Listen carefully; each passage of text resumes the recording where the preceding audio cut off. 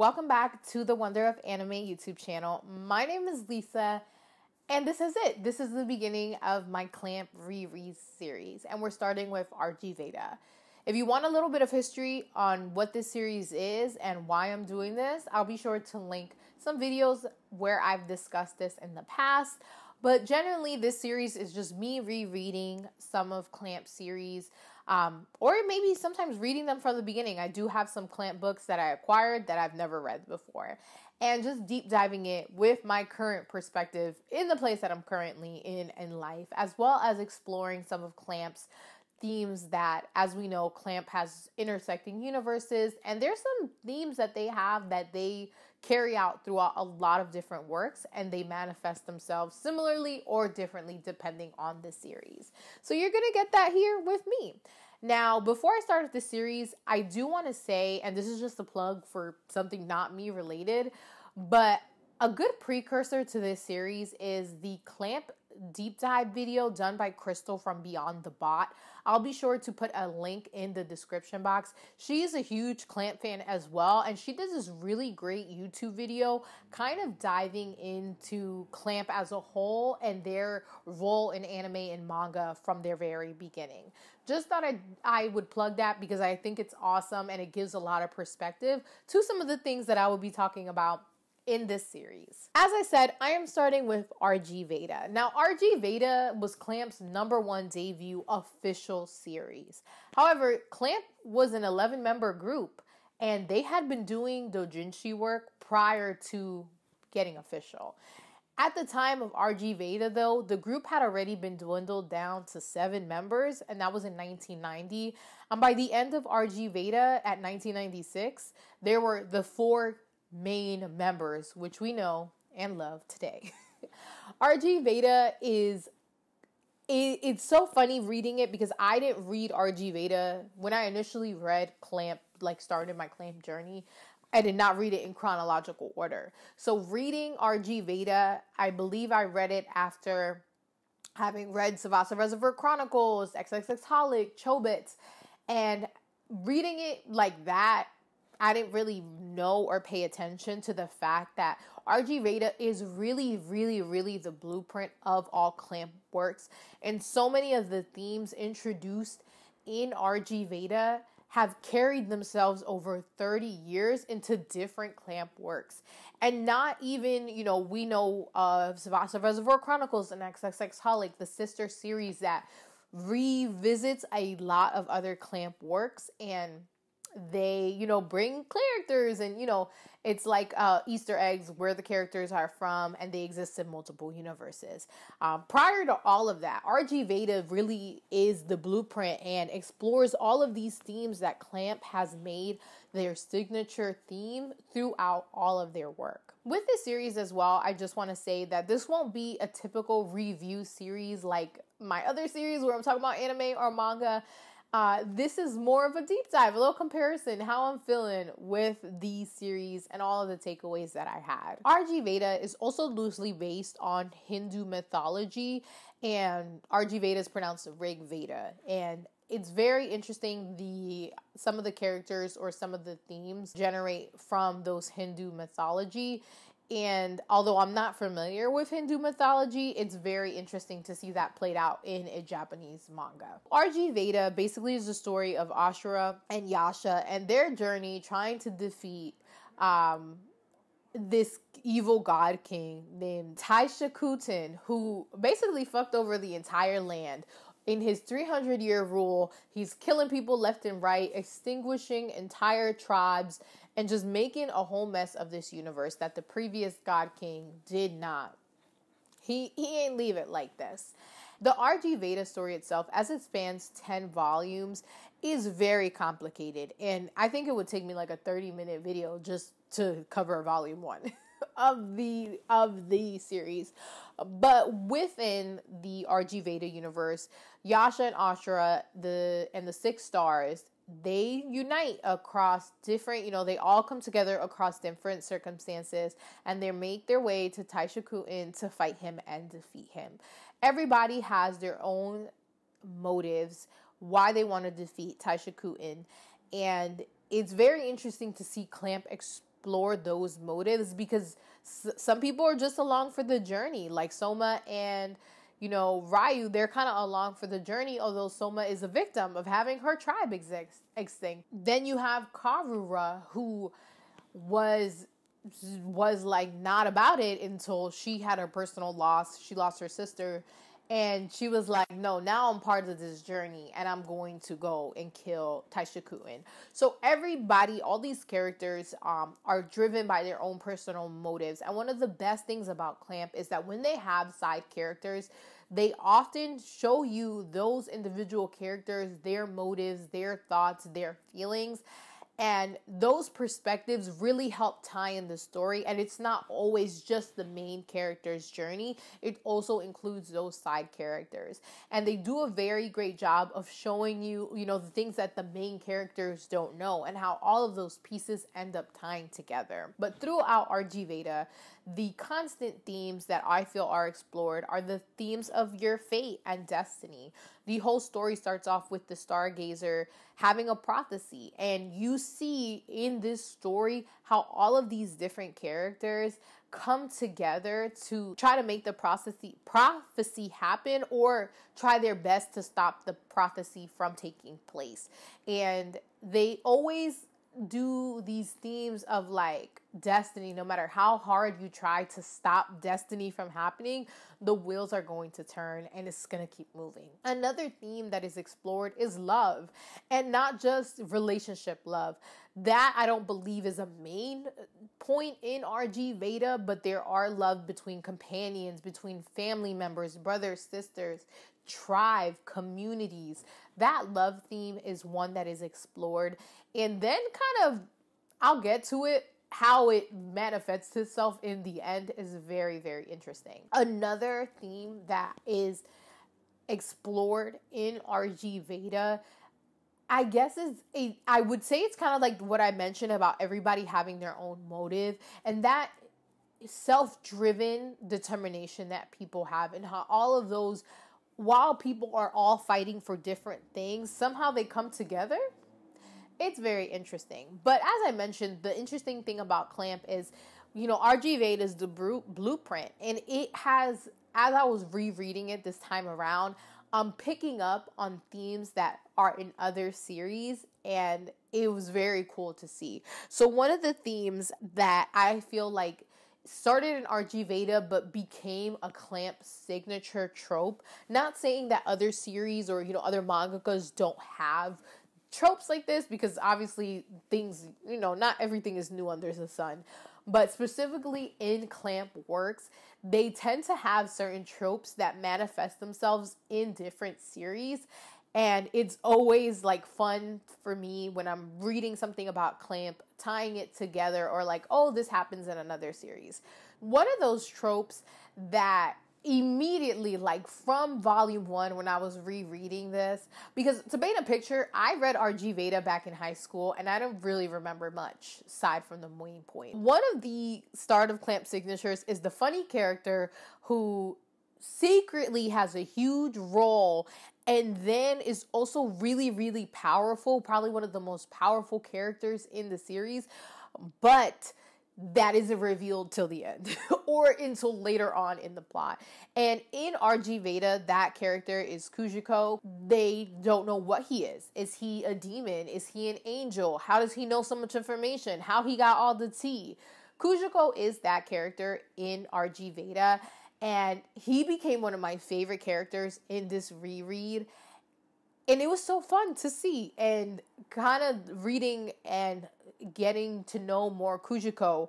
Immediately, I think of Faye from Tsubasa Reservoir Chronicles, where Faye is the funny comic relief. He makes the funniest jokes and is always laughing. Surprise, got a whole ass secret backstory. Surprise, he got all these powers. He's so powerful, in fact, that his power is sealed away. That immediately, I was like, Clamp, I see you. I see how Kujiko is the blueprint for Faye. I also think Yukito from Cardcaptor Sakura is also kind of a play on Kujiko. Now, Yukito was funny. He's more like an airhead type of character.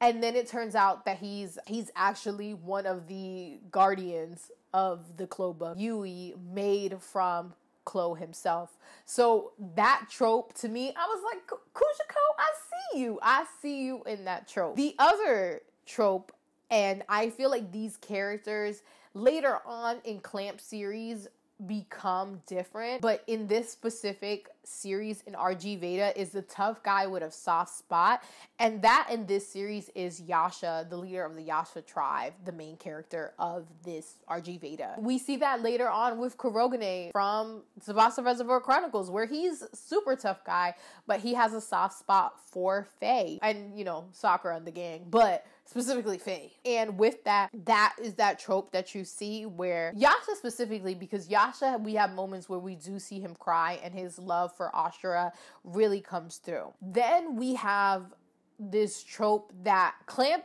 did in a couple of beginner series. Immediately I think of, I don't know if it's Clover, I don't know if it's done in Clover, but it's definitely done in Wish as well as, is it Chobit? I don't know if it's Chobits, but there's another series that I'm thinking of too, where Clamp has genderless characters, and these characters are genderless for a specific reason. Now, I don't know, you know, because RG Veda is back from the 90s, but the concept of people being non-binary is not new. I know many people think that non-binary people just started popping up today. There have been non-binary people all throughout time. So I'm pretty sure, I don't know what Clamp's intentions were, you know, why they use the tropes of genderless characters in different works. Because I know in Wish, there are multiple not like genderless characters because of what they are.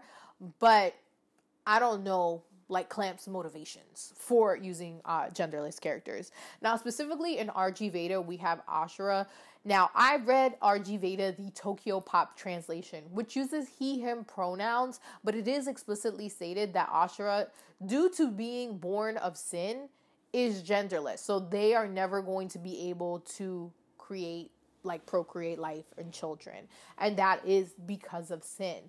In Wish, the people that are genderless because they are demons and angels and they don't have genders. So again, it's like for specific reasons, but it's also very interesting. In RG Veda, the genderless character of Ashura is interesting because when I first read RG Veda back in high school, and I was pretty aware of, you know, there being more than just female and male. But when I first read RG Veda, I really thought that Ashura was female, looked female. Again, I was 16 when I read RG Veda. And I think I was also going off based on Tsubasa Reservoir Chronicles, where Ashura also exists, and Ashura is more female presenting. Now that I have read RG Veda in the scope and the mind that I have now, and just more paying attention because I knew that I was reading RG Veda to dissect it. So I made sure I took my time and I wasn't rushing through as I normally read manga. And I see that there are some pages where Ashura is drawn very feminine, and then there's other pages where Ashura is also drawn more masculine. And it is on purpose that they are ambiguous, so you don't immediately think they're female or they're male.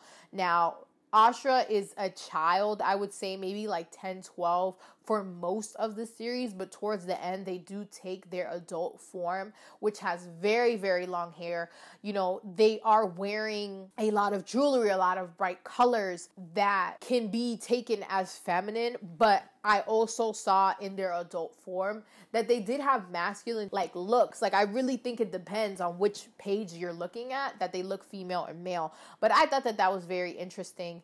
And it's one of those things where I'm interested in knowing, what the Japanese version is before the translation, because, a lot of languages gender people, and it would be interesting to see what it is, what those translations are. If that's translated, would they use they, them pronouns? I purposely use they, them pronouns for Ashura because they are genderless. But it's very interesting. And Clamp, that's also a signature of Clamp, not just the genderless characters, where they have feminine presenting characters and that are male, or they have male presenting characters that are female. So those, like, the fluidity to me of that is always interesting. And the fact that they were doing this back in the 90s when this stuff was like taboo is very, very like cool to me. But I do know like the gender bent genre or subject, I guess, in Japan is also something that's popular. So that's something that is very cool. And I'm excited to kind of like see more of that as I go through this series. Another huge, like I said, the blueprint of everything in RG Veda is the destiny and fate and prophecies. We will see as the series goes on that there are prophecies in like all of Clamp works. They have, or, you know, things that are predetermined as we get into Tokyo Babylon and X1999. So it's interesting to see that origination here in RG Veda. And I feel like when I initially read it, like I was like, yeah, prophecy, whatever. And now I was like, I'm gonna read this prophecy.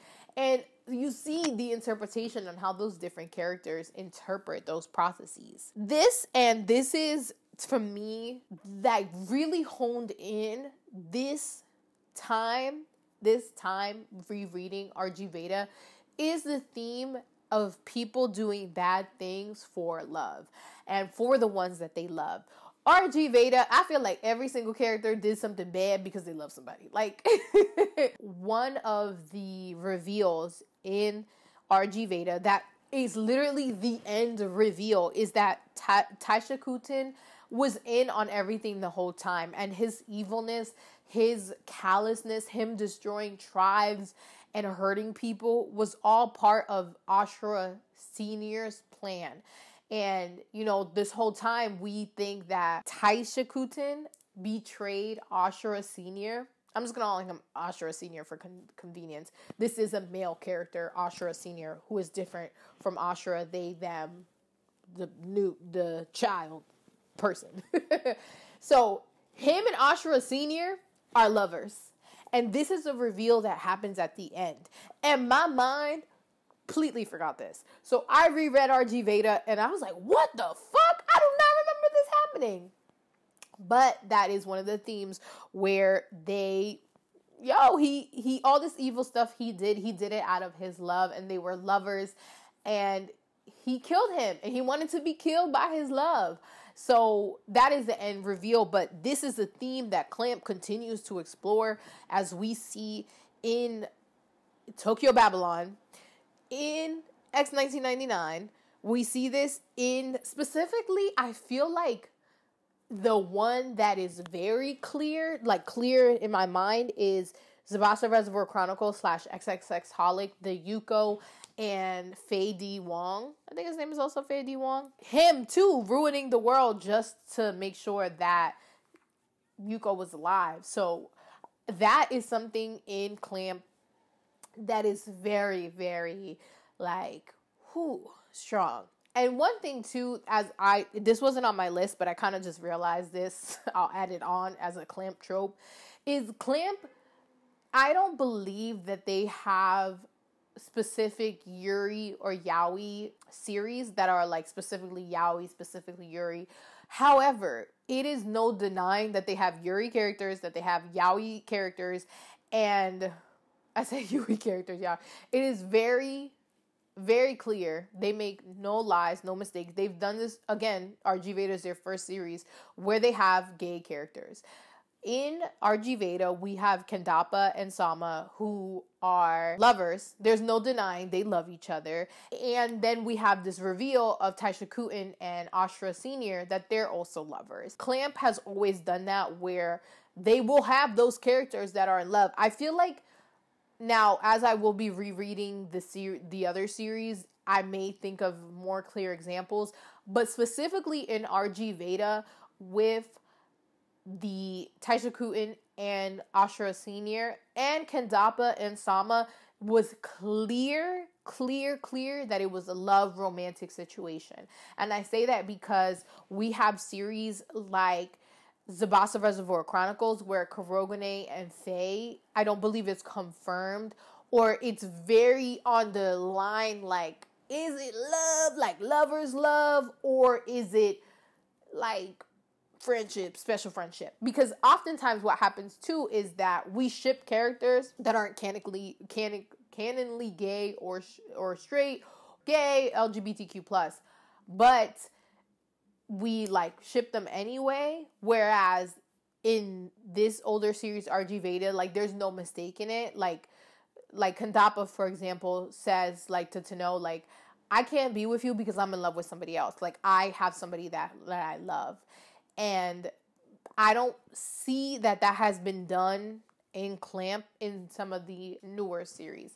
Now that I will be rereading the series, I'll revisit this to see if I feel like that. But from my knowledge right now, I don't think it's been as explicitly clear in newer Clamp series as it has been in RG Veda, where we know Soma and Kandapa are lovers. They admit that. Cool. We see Ashra and Taisha Kutin be lovers at this, big reveal at the end. And that is said and cool. I know, maybe as I'm rereading the series, we'll see that differently. I'll see that differently. But to my knowledge, it just has not been as explicitly clear in any other series. But I do know, for example, Tokyo Babylon and X1999, where we have Seishiro and Subaru, as well as in X1999, where we have Fuma and Kamui. But is that explicitly stated lovers? Like, the Clamp does this thing where you don't know, but in RG Veda they said, nah, you know that these characters are together in a romantic sense. But overall, for me, those were the themes that stood out that we will see as the series go on. This Clamp reread series goes on, that are replaying itself. Now, there are also questionable things, or things, like I said, Clamp does things that I'm not okay with. And one thing in specific to me that has been made unclear, that I'm not clear about, is the relationship between Yasha and Ashura. Ashura is this unwanted child. Yasha takes them in and basically raises them. Now, here's the thing. Ashura is 300 years old, and they are like a child, but they grow up super, super fast. Like, not a lot of time has passed, and then they're adult. It is very clear that they are meant to be together. But it is not clear if that is in a romantic sense, or as the reader, that bias is putting them together. Now, we know in later Clamp series, for example, in Savasa Reservoir Chronicles, Ashura and Yasha are made to be lovers. But that is a completely different series. That is a completely different universe. I was unsure of, rereading RG Veda, I was unsure the first time what their relationship is. It's funny because Kujiko has like moments where he makes these jokes about Yasha being Ashura's dad and like, oh, daddy and stuff. But that is in the English Tokyo Pop translation. Is that in, is that in the series? I don't know, because we also know that sometimes translations try to make things more palatable to American audiences. And this was translated, I believe, in the early 2000s. But then, so they, they're on this journey together. It's like, oh, Yasha, like, we're destined to be together. Obviously, this prophecy. And Yasha lost his whole tribe. Ashura don't got nobody. Then Ashura kills everybody. And then at the end, when Ashura has been sealed, Yasha has promised Ashura that he would stay by their side their entire life, forever, ever, and ever. Because they're the only two left of their tribes. Kujiko sacrifices himself and brings Ashura back to life. And they decide that they're going to be together forever. In what capacity? Because I felt like some of it was bordering on lovers, which to me makes me uncomfortable, just based off the fact that Yasha was kind of like raising them. And then makes me think of, with, the Inuyasha reboot, Rin and Shishomaru. So that's something to me that's questionable. Like, again, this is not something that is explicitly stated in what lovers, what capacity is them being together forever. Romantically, they're precious to each other. That's another language that's used. Like, oh, you're my precious person. but is it love? Is it romantic love? And again, like I said, this might be my own biases because we read main characters and we associate love as romantic love. But, again, and this is what has me hesitant, because at the end when Kujuko is about to sacrifice himself, kill himself to bring Ashura back to life, he states to Yasha, you guys are going to be together forever. And Ashura, they're genderless. They cannot have children. And is that okay with you? Because you both are members of extinct tribes. So that question there has me like, so is this more than romantic love? I don't know. Maybe I'm reading too much into it. Please let me know your thoughts on this, because like I said, I don't know if I said this. There are certain things in manga in general, anime, or certain media that you consume where you have to suspend disbelief. And I am somebody who is very passionate about stuff, and I have to take it back a scale. But some things are just not okay in my book and just do not, like, for me, the fact that it's like, oh, you kind of raised me, but now we together as lovers, that's questionable to me. I don't care that, had the circumstances been different, but I just don't. The fact that, like, Yasha basically raised Ashura, although it was a very short, very, very short period of time. And then they're destined to be together. You know what this reminds me of and made me uncomfortable then too is in Twilight, the whole, I forget what the concept is called, where like these people they would imprint, oh, I imprinted on this toddler, we gonna be together when they grown up. Shit. I don't like that. I just, no. And I could suspend, like I said, you have to suspend disbelief. I ain't suspending that disbelief. But in general, back to the conclusion of this video. Having read RG Veda when I was 16, 17, rereading it now as an adult, I have aside from this issue that I just mentioned, I have such an appreciation for the series and the concept it explores, especially love, loyalty, and destiny. Especially the fact that people are challenging what they believe destiny to be and what they believe that fate is. And that, to me, is an amazing concept to be explored. Now, having read this series at the beginning of my Clamp reread series, and all those things that I pointed out, all those tropes, just give me a deeper appreciation for Clamp and feeling like, wow, like what a fucking masterpiece that y'all been doing these themes since day one. To me, that is just amazing. And of course, I'm going to reread all the other Clamp works, but I'm really, really glad that RG Veda is the first, that I decided to do it in chronological order, because I really, really loved RG Veda, and this time around, it like made me cry, and I don't remember if I cried the first time, and just an appreciation of the artwork and just how beautiful the series is. Overall, it is just amazing, and it's like the essence of what Clamp is, and just like, like I'm shipping people that I was like, I'm shipping these people. Like, I think in my initial reading, I loved Kandapa and Soma. I love them. I still love them. And I also do think they have a cameo together in Zavasa Reservoir Chronicles. I'm not 100% sure. They definitely have cameos. I'm not sure if they're together in the cameos. But then when you threw in Taisha Kutin and Ashura Senior, like them together, now in this new appreciation, shipping Taisha Kutin and Ashura Senior, did not see that coming. I love them. They're my second favorite couple of the series, because goddamn, you gonna kill tribes and extinct people that's how much you love. You gonna kill me? That's how much you love me? Like, appreciation on 10,000. And I am just, it's really good. I'm really, I love it. I really did enjoy it, aside from the minor issue that I just went on a rant about. But I will be doing a sister series to this reread series, as I will be comparing the anime to the manga with all the clamp works. Specifically for RG Veda, there is not a full anime. There are OVAs or OVAs, and I believe there's two. There's definitely two.